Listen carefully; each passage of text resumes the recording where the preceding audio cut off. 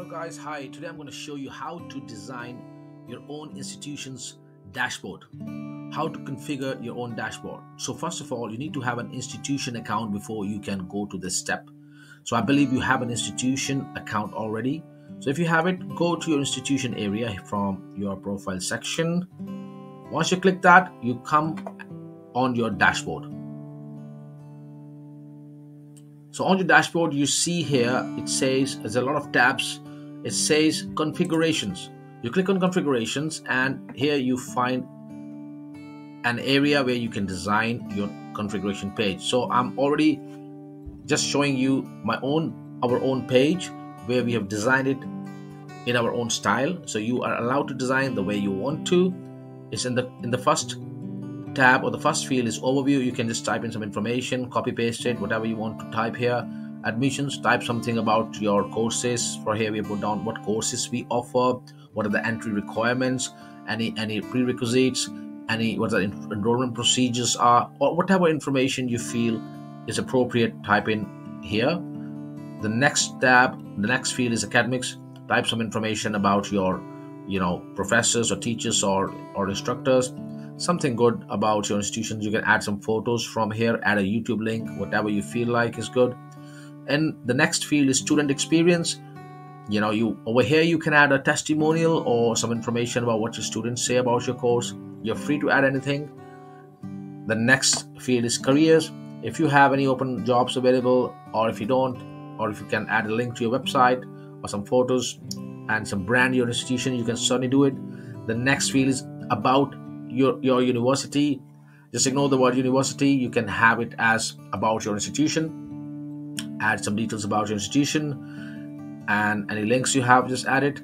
It says here right panel. Now I should show you first of all how your page is going to look like. Now this page on the front end is going to look like this. This is the area: admissions, academics, student experience, careers, about your institution. The right panel is this. So simply add the information here. It'll gonna start to show on this side. Okay, now if you have any programs live onto the platform, which is under the My Institute area, they're gonna also start to show on the right hand side. Okay, coming back, it says banner image for desktop view. So over here, the image which you like to be shown here, you can just add it here. This is for the mobile phone view. Obviously mobile phone view is different, so add the image here. You can continue testing at the same time on the phone by simply clicking test your page design, or by simply saving it and checking it on the other side. Here it says institution title. Give the title of your institution, the name of your institution. Here is a URL key. Now URL key is simply what would you like your name to be after Pedagog.ac /. So you can add anything you want after /. That will be the name, a unique URL, a unique link to your own site on this platform. So it will be branded to fully your own page without the branding of Pedagog. So this is the Pedagog's own certain other institutions, so that's why it's showing. Otherwise it'll be totally branded to your own logos. Okay, so